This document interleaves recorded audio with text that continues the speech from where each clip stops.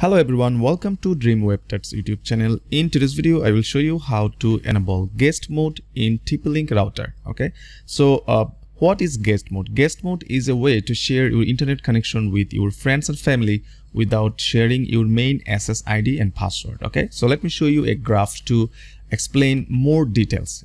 Let's say this is your router and this is SSID and password. Okay, it is fully protected. You don't want to share your SSID and password with your friends and family. Now, if you want to give access them to your internet connection, you can easily enable the guest mode.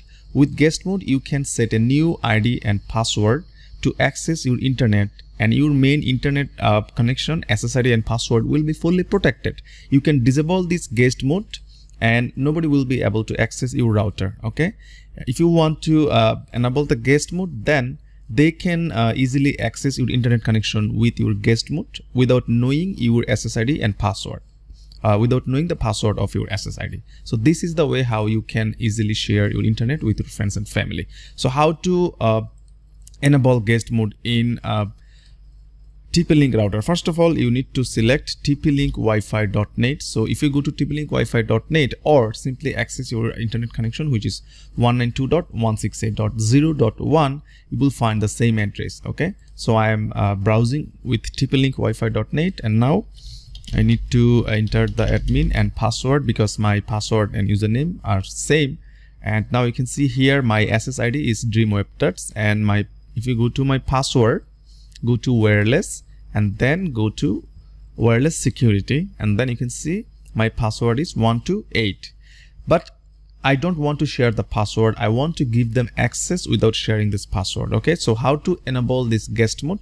Just select guest network from the left menu, and then you can see allow guests to access my local network. You can keep it disabled, no problem.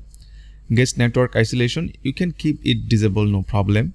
Guest network bandwidth control, you can keep it disabled because we will not control the bandwidth. Okay, you can see the guest network is now disabled. You need to enable this. Okay, so enable this and give the new SSID. You can write here Dream Webtats guest. This is the SSID name, and now maximum guest number. You can see you can set the maximum guest number here, and security, you can keep it open or you can select the personal security, and you can easily set the password. Let's say I will set the password 123456789. Okay, so this is the password, unique password to share my internet connection. Okay, and if you select save, the guest network will be okay. So after a couple of seconds, if you select your internet connection here, you will see a new internet connection will show here. You can see Dream Webtats guest is now showing.